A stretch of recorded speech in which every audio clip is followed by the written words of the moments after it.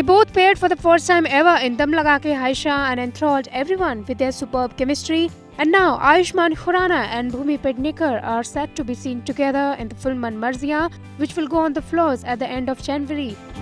However, their first look from the film has been released. Ayushmann took to his Twitter handle recently to share a tidbit about the film and posted a photo on his Instagram page and wrote, "Manmarziyan will be going on floors in January and can't wait to shoot for this pure romance in the film."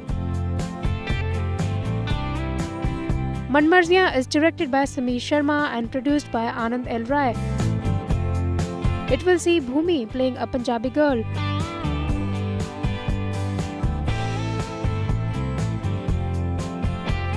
IANS report.